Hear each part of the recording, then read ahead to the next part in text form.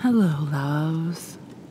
I hope that you're doing well, and I would say now, if you haven't, is the perfect time to get yourself something to drink, maybe a snack if you're not looking to sleep, not a snack if you're looking to sleep. I'm not looking for anyone to be falling asleep and choking, basically.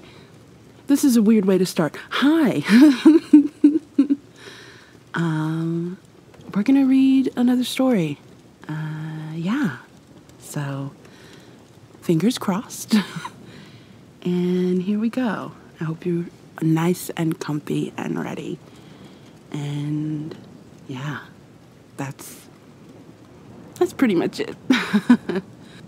All right. This is another short story I've written. I write a lot. It's kind of my thing.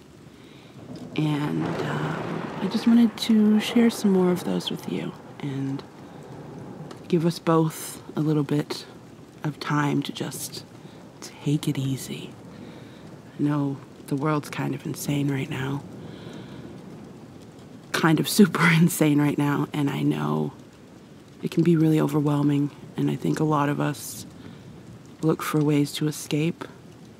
And for me, it's always been escaping into fiction, escaping into worlds that other people have created, worlds that I create myself, into dreams, into fantasy. So yeah, this one is called Marcella, Unbound, and it actually takes place in the same sort of quote-unquote universe, I guess you would call it, as Under Her Spell. So, yeah, there's definitely plans in the works for this to be expanded upon into a series. But for now, I thought it'd be fun to just give you a peek and a chunk of it at once from a different speaking perspective. So here's hoping.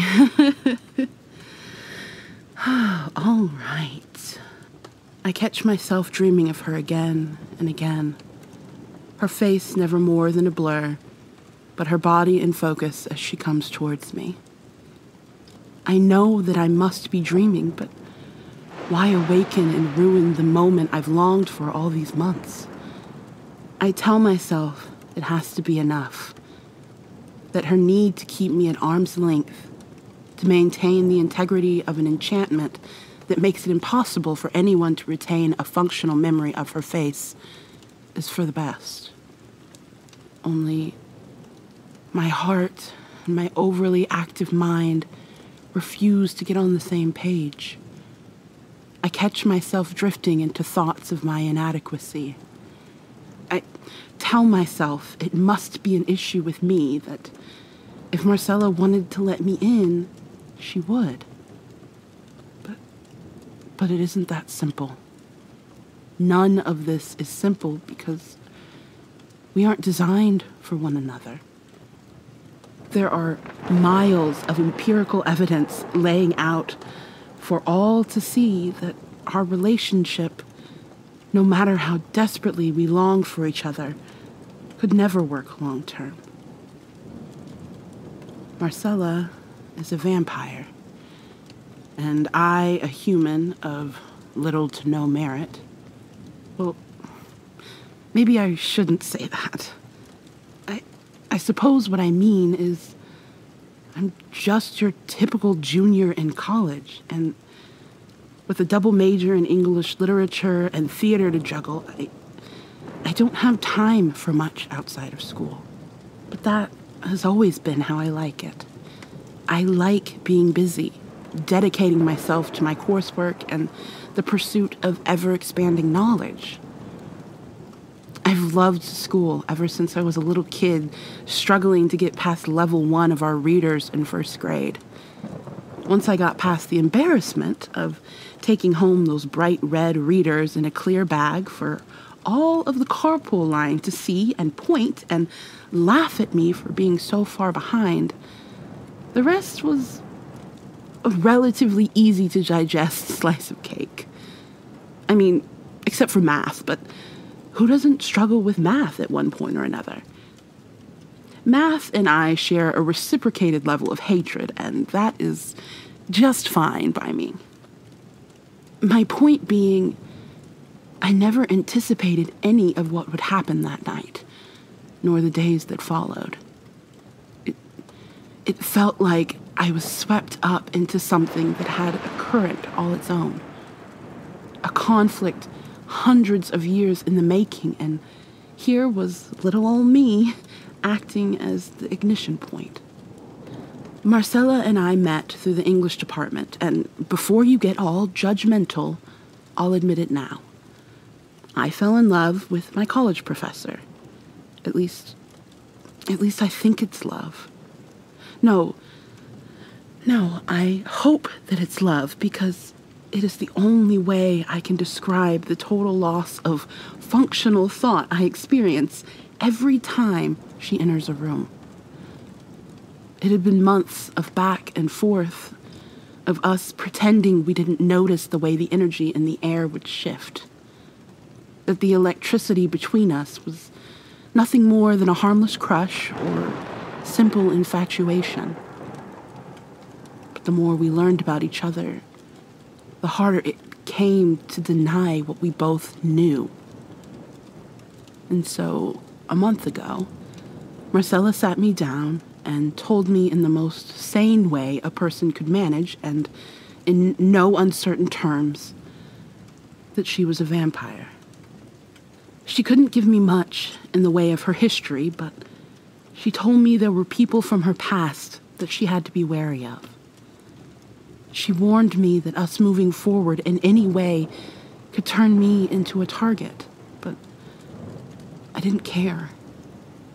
I'd rather face the possibility of becoming a target and have Marcella than keep telling myself I could walk away from her.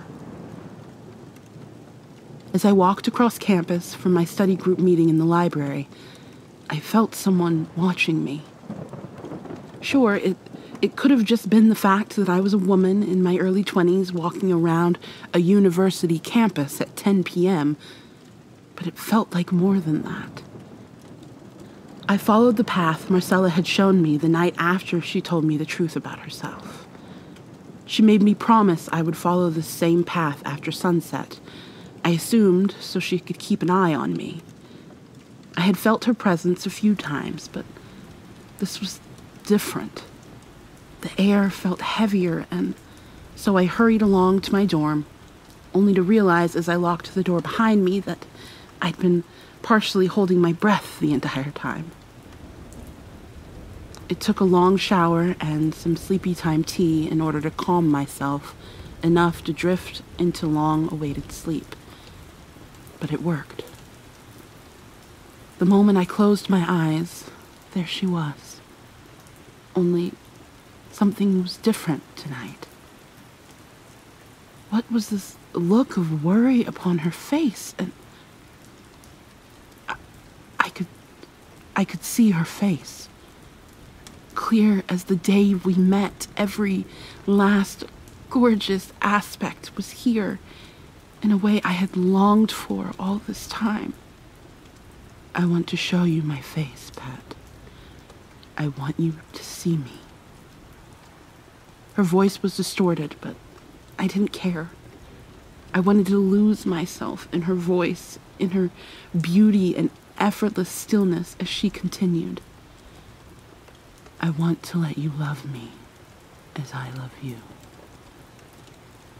The moonlight shining into my window and across the tile floor catches my eye, just in time for me to see the window slide open, and suddenly she's hovering over me. Shh, shh. It's okay, love. It's just me. Don't move, okay? Stay nice and still for me. I know I told you we couldn't do this, that writing letters and seeing your life from afar had to be enough. but I saw you after class a few nights ago walking around campus, and I couldn't get you off my mind. Are you sure this is something that you want? I long to assure her that I'm up for anything, that I can handle whatever comes our way, but my voice sticks in my throat. I settle for the most reassuring nod I can muster. I promise to be as gentle as I can, but this will hurt. It will be painful and exhausting, but I will not drain you. Are you ready? All at once, I feel her breath on my skin, her lips dancing along my collarbone and up my neck, finding a home just below my left ear as I do my best not to move. She pauses to whisper, "Keep breathing, good girl. Wouldn't want you to pass out on me." I feel the pressure mount as she sinks her teeth into my sensitive skin. I instinctively reach out and grab hold of her elbow as she pins me to the bed, pulling her closer as she begins to drink her fill of my blood. I can't explain it, but I need this. The pressure on my neck, her weight on top of me, the way my head grows dizzy as she drinks. I need this.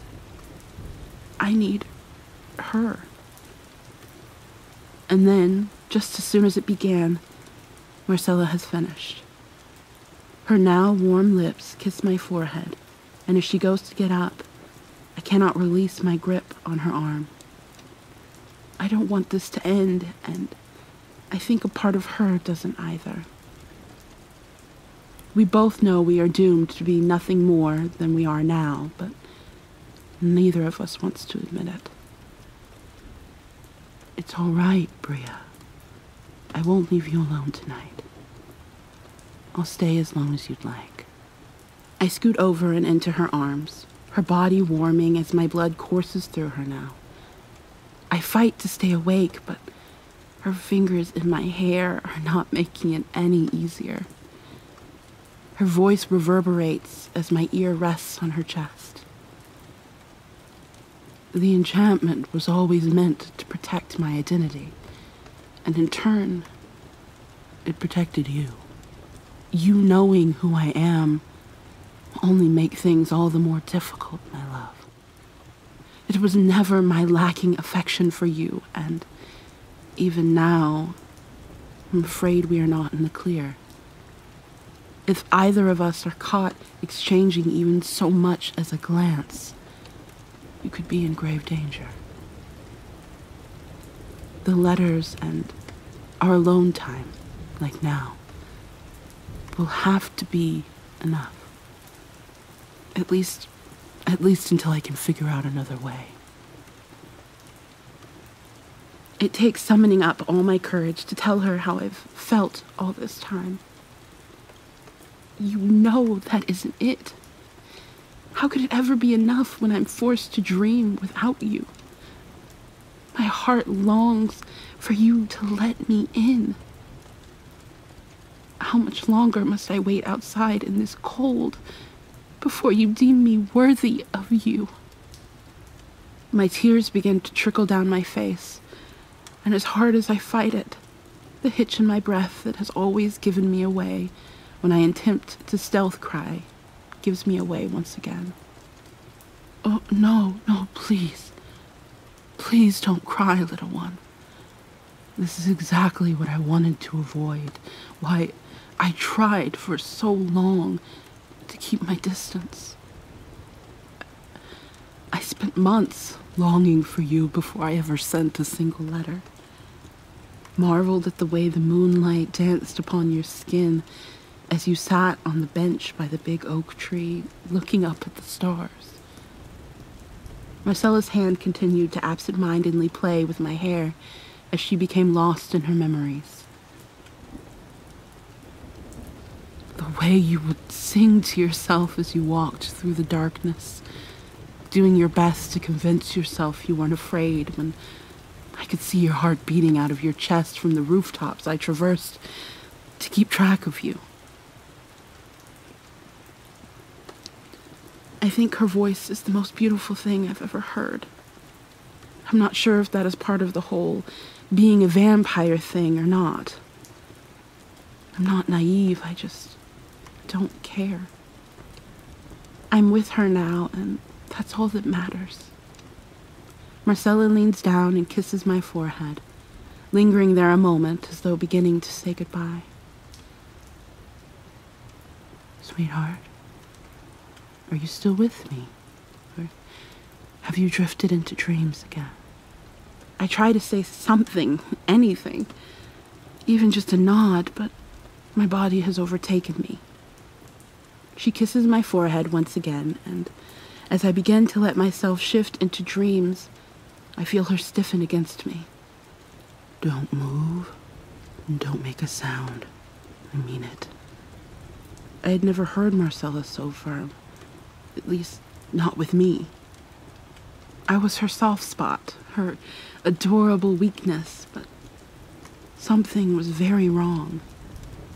I wanted to call out, to hold tightly to her hand as she climbs out of my bed and crosses to the open window, but I haven't an ounce of strength left in me. That's when I hear the footsteps outside my dorm room. I lay frozen in bed, attempting to regulate my breathing as my door slowly creaks open, and what sounds like two people step inside. One stays by the door as the other moves closer, their footsteps barely audible until I sense them standing at the head of my bed. She was here, he barks. I can still smell her on the human. You wait here, I'll track her. If anything comes up, use the human as bait. But boss said... The second voice attempts to intercede, but the man is obviously the one in charge, as her concern goes unnoticed. He cuts back. This is exactly what we've been waiting for, so don't go messing it up. We're only going to get one shot at her, Blythe. I hear my window slide open, but before he can climb out, there's a loud crash. I thought she'd run, that she left me behind, but she was here the whole time. She hid in this room, and they had no idea. I hear them crashing all around me, but keep my eyes shut tightly, remembering what she'd told me about some vampires' ability to confuse and enchant with a simple trance. I knew in my weakened state I was even more susceptible, and so like a small child hiding in plain sight from monsters in the closet, my eyes remained closed. I hear a series of punches exchanged, but the presence at the head of my bed remains there, motionless. It's as if she is taking in their fight, but wants nothing to do with it, just as much as I want to vanish into my mattress. Quit standing around like an imbecile and grab her, Blythe. Now! The urgency and desperation in Locke's voice is almost palpable now. Marcella must be the one landing a majority of the punches, I think, just as I feel Blythe over me. Tripping over my shoe on the ground beside my bed, I feel Blythe's cold hands grab me by the shoulders, ripping me out of the relative safety of my bed. I try to call out, but my body is still much too weak. I hear her take a hard punch to what must have been her stomach.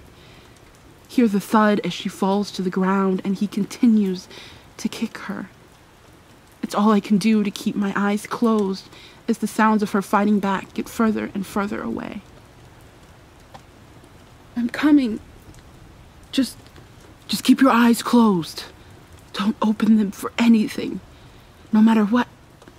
Marcella barely gets her words out before Locke kicks her in the stomach again.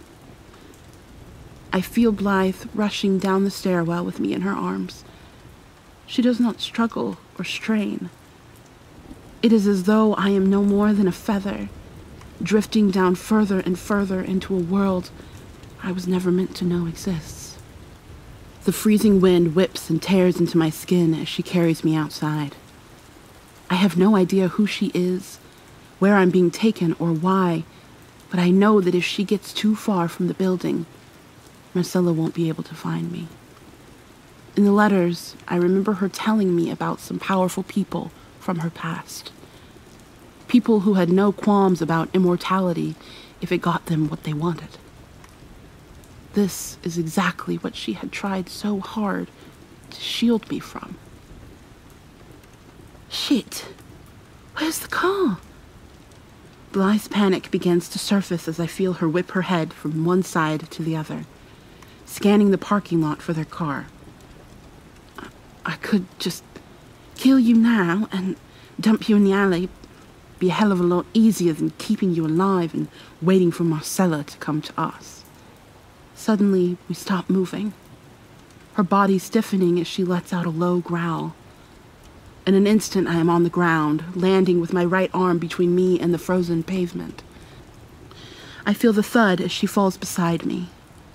I squeeze my eyes closed even tighter, no longer committed to pretending I'm asleep or unconscious. All I want is to get up and run, but my legs refuse to cooperate, still too exhausted from the blood loss. I know she never would have taken so much had she thought this could happen. I feel myself being lifted into the air, unsure who it is who has me now, until I feel her pull me closer. Out of breath, Marcella whispers, "I've got you, pet. I've got you." She is still out of breath as she takes off running with me in her arms. I do my best to hold on, hoping I'm not adding too much to her exhaustion. I hate being this helpless. Hate that when she needed me most, all I could do was lay motionless in bed. This is what she meant by us not being together. I'm the weak link. I am her weakness now. After staying hidden from these people for longer than I've been alive, a few months with me has done her in. As much as I want to stay awake and hate myself, being safe in her arms has me drifting off once again. I wake up to the sunlight creeping in under the curtains, alone in what must be her bed. I crawl further under the covers, wrapping myself in her smell, wanting to stay here forever and forget all about last night. I catch myself drifting back off again and shake it off. I can't just stay in here without her. I sit up to find a glass of water and a robe waiting for me beside the bed. Finally up and ready, I make my way into the living room, only to find her asleep in a chair facing the front door. I grab a blanket from the couch, but before I can lay it across her, her hand shoots out and grabs my wrist. Hey, it's just me, okay? It's just me. I cry out. I do my best not to scream in pain as Marcella's grip holds fast. It takes her another moment to register what's happening, but by then, it's too late. The instant Marcella lets go, I instinctively hide my wrist behind my back, without so much as glancing down to see the bruising I know will be waiting. But as stealthy as I think I am, Marcella always knows. She sees right through me, as though I am an open book whose pages she gently caresses. Only her usually calm demeanor has been replaced with anxiety levels the likes of which I have never seen in her. Her voice shaking. "Oh my God. Are you all right? I hurt you, didn't I?" I want to smile and tell her no, that I'm fine, but I know it's of no use. "Let me see your wrist, love. Please." And so with great trepidation, I relent, taking my arm from behind my back and resting it wincingly in her hand. "I'm so sorry, baby. I didn't..." I interrupt her as my instincts kick in. "It's not your fault, Marcella. Truly, it was mine for not being louder. Here you've sat all night, I'm assuming, ready to go a second round with those people should they find us here, and I come tiptoeing in from behind. I'm the one who should be apologizing." As her eyes look up at me, it is all I can do not to turn inwards and do my best to vanish in a puff of smoke. That is enough. I will not sit here while you perform some intricate mental gymnastics in order to shoulder the blame, when it is mine to shoulder. I know that you mean well, but I will not allow you to take the blame for this or anything else that may happen going forward. She rises from the chair, taking my now lowered chin in her hands and gently lifting so my eyes must meet hers once again. I know you do it out of habit, but not here. Not with me, all right? I nod, cursing myself as I feel tears form and cascade down my cheeks. I hate how much I've cried in front of her in the last 24 hours. This should be the happiest time we've spent together. Marcella finally is letting me in ways I had not dared to dream. So why is there so much sadness between us? Sit with me for a bit. Her silky voice cuts through my ever-twisting thoughts. I couldn't sleep earlier, but I feel a bit exhausted at the moment. Walking over to the couch, the thought is out of my mouth before I can catch myself. You sleep? Like, you get tired?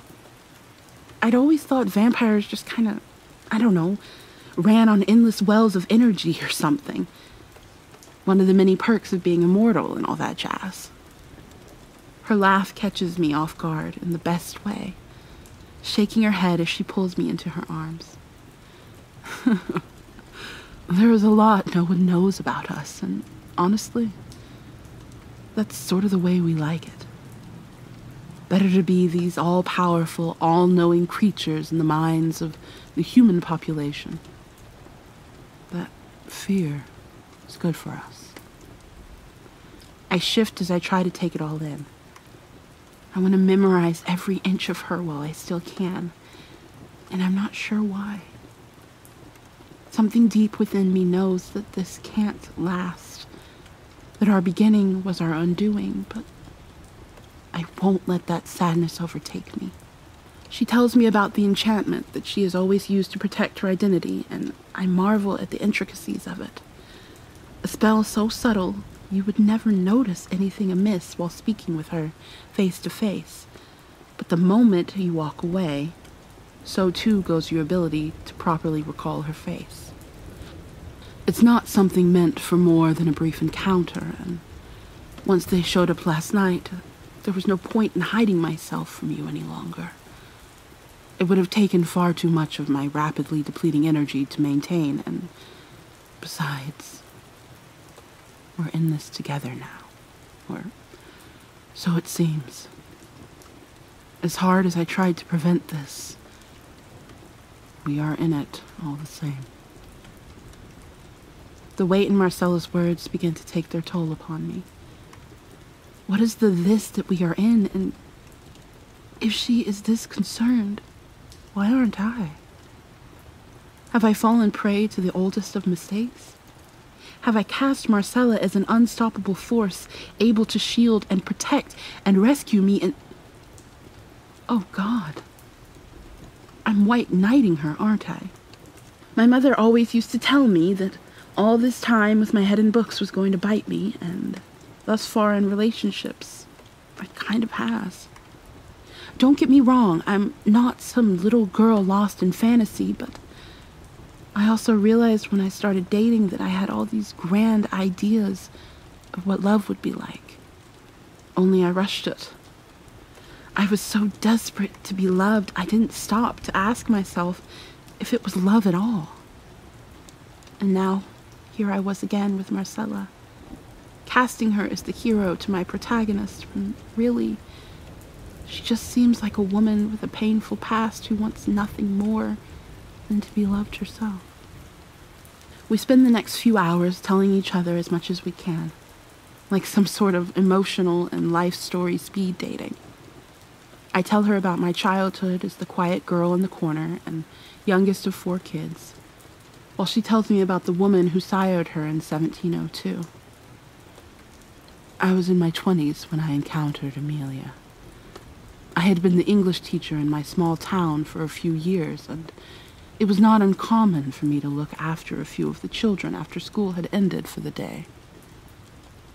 The town wasn't particularly small, but we all looked after each other all the same. It was up to me to make sure the children could roam freely, but to keep them from the edge of the woods. But you know how children are. You tell them no, and their longing to indulge their curiosities only grows stronger. That day, as I cleaned up and helped a little girl finish her writing assignment, I suddenly heard screams coming from behind the schoolhouse. I will never get the sound of little Jacob screaming for his mother out of my mind, nor the sight of his barely recognizable body when I ran into the woods after him. There, still hovering over him, stood a werewolf. And as he tore into my flesh, I made my peace with my ending. Felt a calmness wash over me, and that was when I saw her. It was as if she had materialized out of thin air. Amelia, my soon-to-be savior, was able to destroy the werewolf and whisk me miles away to safety before any other creatures caught the scent of all the blood that had been spilled. It took her a long while to piece me back together.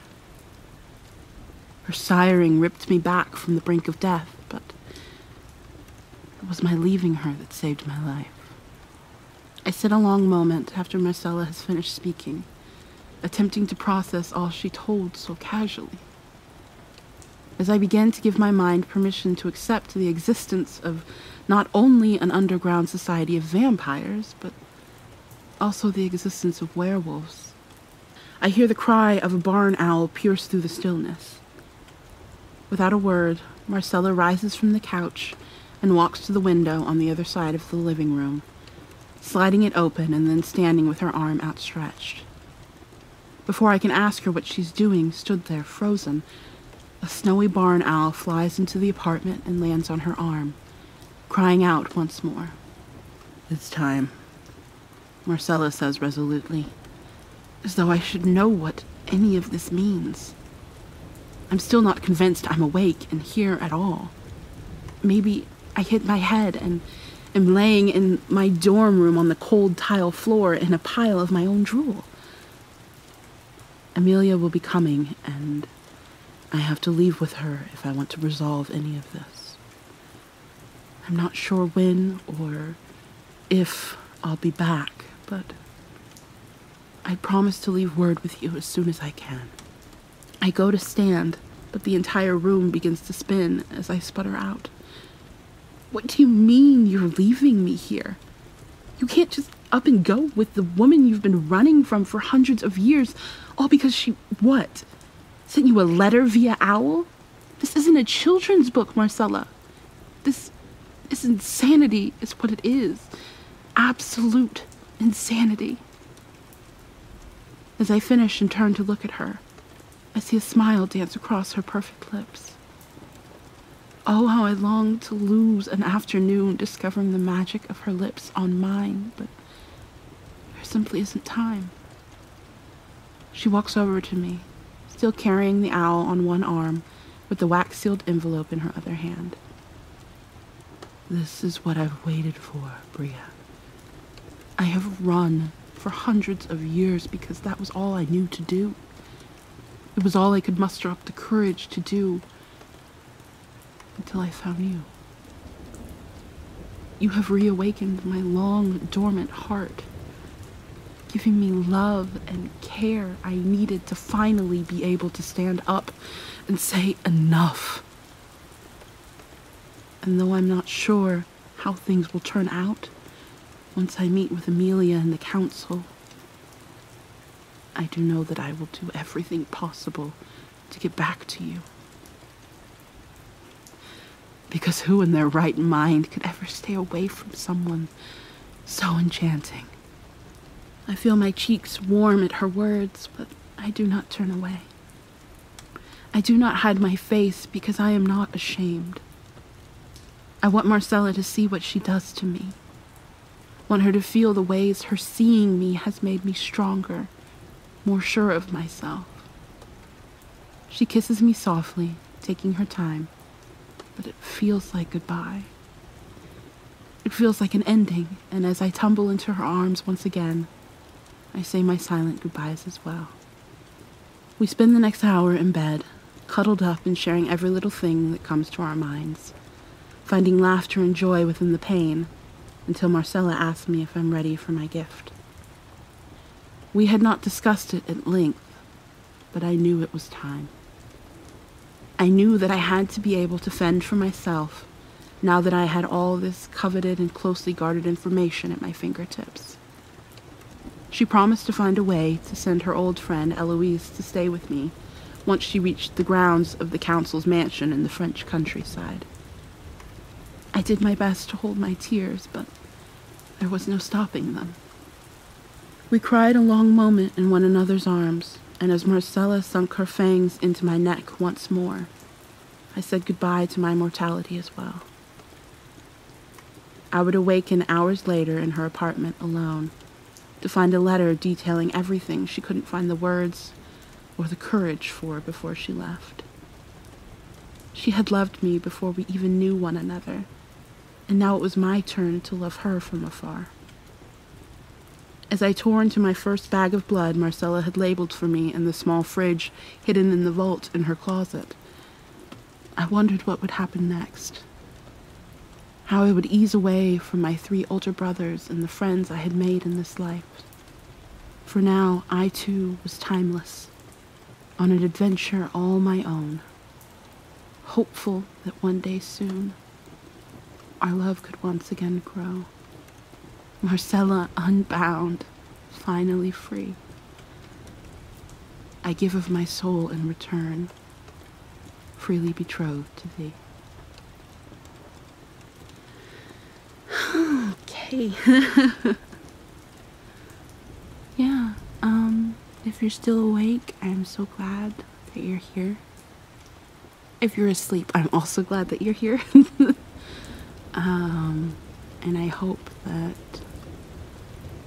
at least for this little window of time, you can be reminded that there's still magic in the world, and that there's still stories to be told, and happiness to be found, even when the world is so very messy. Just,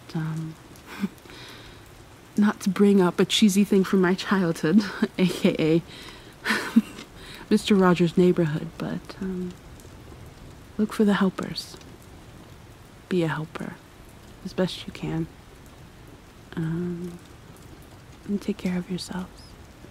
I love you guys. Mwah, so much.